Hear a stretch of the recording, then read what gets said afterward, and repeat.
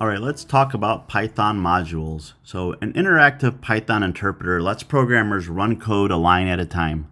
And this is typically used for short programs or just practicing Python syntax. And more commonly, programmers write Python code in a file, which is also called a script. And then they execute the code using a Python interpreter. And programmers may write lots of separate script files or even import code into other scripts.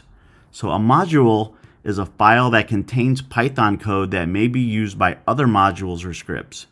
And we use an import statement to make a module available for use via dot notation. So for example, math.pi to get the value of pi. And when writing large programs, putting code in smaller modules makes managing it much easier.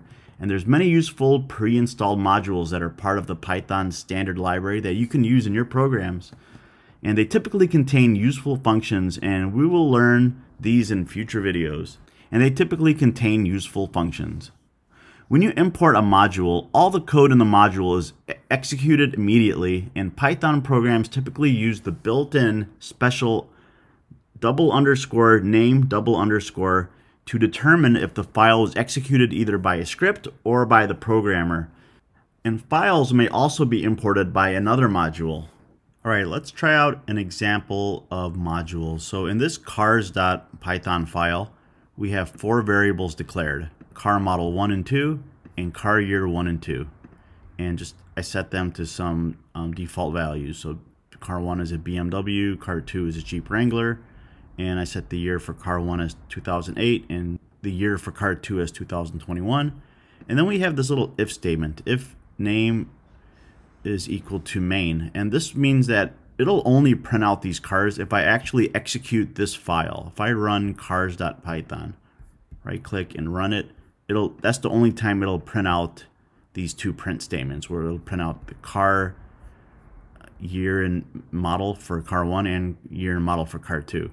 But if I use this script anywhere else, then it won't execute these print statements.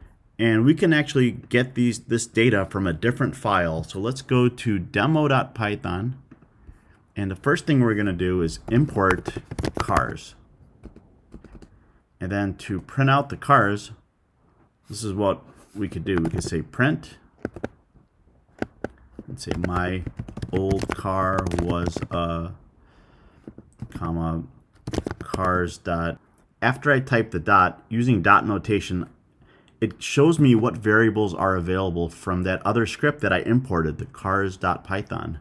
So let's say car year 1, and then comma cars.carmodel1. Okay, we'll print that out, and we'll also print out my new car is a quote comma cars.car year 2 and cars.carmodel2.